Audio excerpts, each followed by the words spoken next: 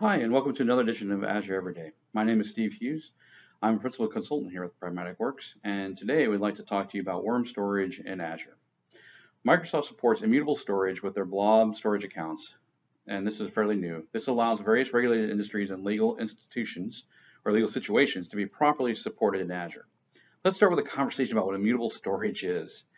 In the industry, this is often referred to as worm compliant storage, which is write once, read many. Once the content is written, it cannot be altered or deleted. Typically, this is time-boxed, as the same data may need to be removed for compliance reasons at a later date. CEFC, SEC, and FINRA all have compliance policies which require businesses under compliance to store certain data with worm compliance. Why does this matter in Azure? Up until this Azure release, most companies had to maintain multiple storage environments to meet their regulatory needs. Microsoft added worm compliance as an enforced audited policy feature for all blob storage. This is a key cost savings and management simplification for businesses under compliance. They can now use Azure storage and add compliance to storage as needed. Furthermore, all levels, including archive, support the immutable storage policy, reducing storage costs even more. Here are the 4 key areas that have been called out that immutable storage supports in Azure. First, time-based retention policy support. Users can specify the length of time the data needs to be stored immutably. This is a key for FINRA, where the regulations require the ability to show the state of the data when decisions were made. Second, Azure Storage supports legal holds. This is often required during various lawsuits or investigations, including things like patent lawsuits and so on.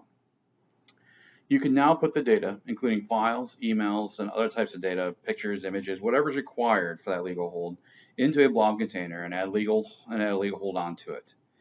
If you use Azure regularly, this may support putting legal holds on the existing data stores as well if you're under a lawsuit that requires something like that. Third, as I mentioned above, all Blob tiers are supported: hot, cold, and archive. So you can use archive for long-term immutable storage as needed, which should simplify and reduce your cost as opposed to a third-party worm compliant solution. Finally, these policies can be added to the container level, which will simplify management of the data for the container. So you can basically put it all in a container like I mentioned before, and you can lock it down the container and add whatever you need to the container to meet the compliance policies that are in place on that container. What does it cost? It is a policy. It's added as a policy, and as I did some investigation looking, you have this available to you today, and you can start using it immediately with no cost implications either. You pay for the storage. This is a policy that gets applied to the storage.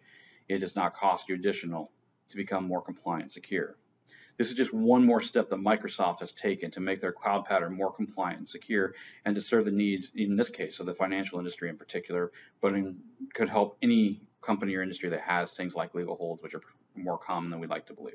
If you have any questions about using Azure storage, its immutability, worm compliance, click the link below for more information. We'd be happy to reach out to you. Thank you for joining us today. Have a great day.